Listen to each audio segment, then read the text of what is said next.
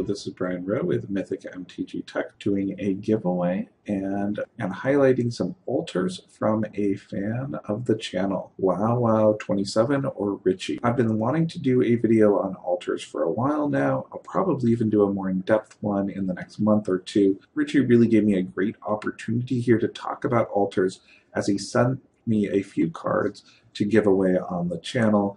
They are just incredible. I'm a huge fan of the extended art altar cards because they really take the card, personalize it, and make it really pop out. The snapback here is really nice. It is a card that could see a little bit of play in a tempo deck in Modern or in Tiny Leaders. A very aggressive, very powerful card, and it just gives you the feeling of the turbulence of the nature of the card. The next card that we've got here is an island. This one I'm keeping for my personal collection. It really has an is it feel to it. I like the way that it has covered up even the text at the top. Now, a lot of people ask me, are altars like this legal? It's up to the head judge in any tournament, although I've never had a problem with altars. I just go to the judge at the beginning of the tournament, show him the altars that I have, as long as they aren't either offensive or really hide what the card is. I've always had them approved, and they're usually, the judge is really happy to see the altars, and we have a conversation over altered art. The treasure cruise that we've got here next is just incredible. It's got a really soft feel to it. It reminds me of Impressionist painting there at the edges. It is a powerhouse in EDH and in Vintage. This is a way to really personalize your EDH decks and make them stand out. Altars are incredible,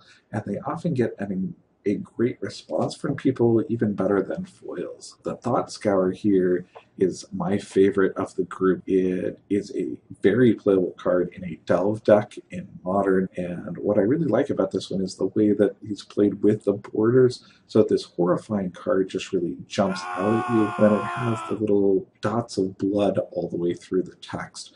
Really, really well done. Now, I'm giving away 3 of these cards here on the channel. The Snapback and Treasure Cruise are going to go to 2 commenters randomly in the comments.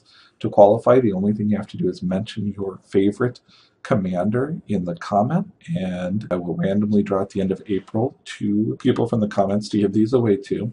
The Thought Scour is going to go randomly to a patron of the channel. Just have to be signed up as a patron at the end of April, and you'll have a chance to win that. So if you've been considering supporting the channel, you want a little bit of an incentive, that is a great opportunity there. And the island is currently going to go into my Angus Mackenzie deck, although I'll probably be using it as the first card to build an Is It deck here in the next month or 2. Here's some of the artwork that he has been doing since the last pre-release. We've got some of the new cards there.